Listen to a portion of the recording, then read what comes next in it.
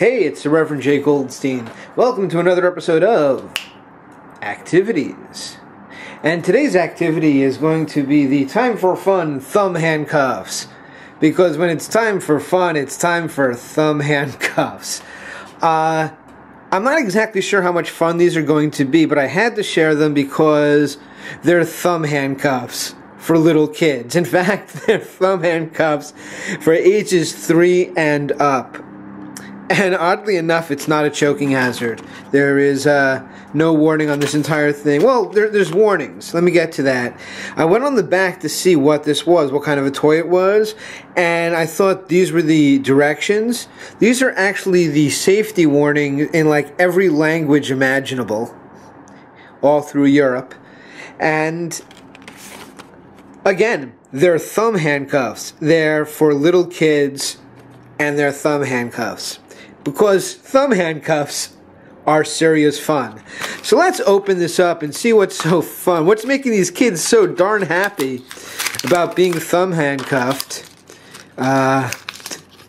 Okay, first of all, these are pretty strong. These is like actual like die-cast plastic or something.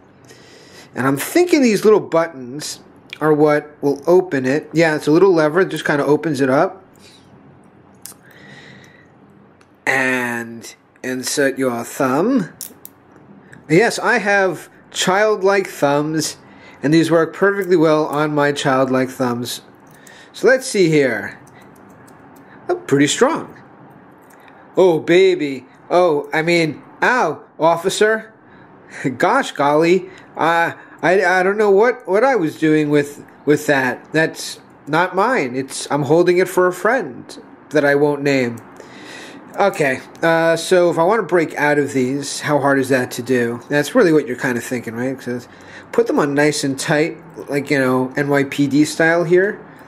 And remember, these would be behind my back if the police were using these. And just the flexing of my thumbs is enough to get me out.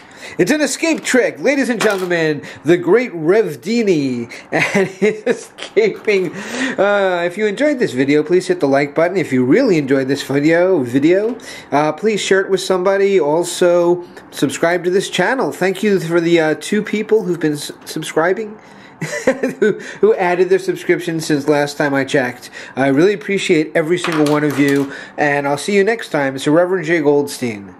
Ta-da!